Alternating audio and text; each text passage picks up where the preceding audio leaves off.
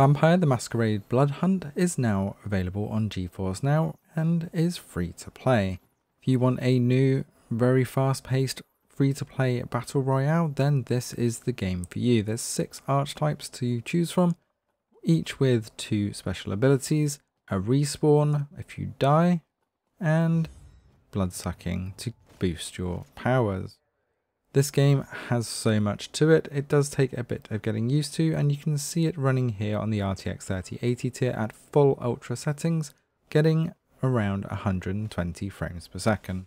Now full ultra is probably a little bit over the top for this game, because when the fighting starts we do start seeing those frames drop, and you do want that reaction time. So if your stream is not going to be able to handle all that action going on at once, then dropping this down to high will get you a much more stable 120 frames per second.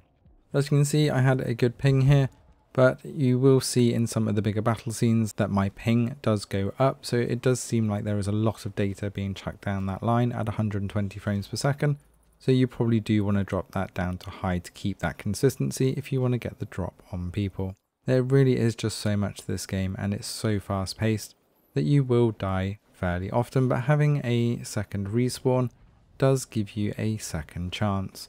If you want to boost your abilities, you need to suck the blood of many humans, but if you accidentally shoot one or trigger an alarm from one of the armed NPCs, then you will also be hunted, and your location broadcast to all of the other enemy players as well. So you really do need to be careful who you shoot and when you shoot people, as soon as you shoot you will also appear on the map in the top left.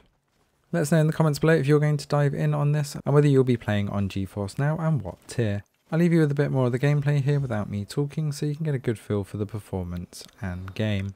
Don't forget to hit that subscribe button to stay up to date with all things cloud gaming, and we will see you next time.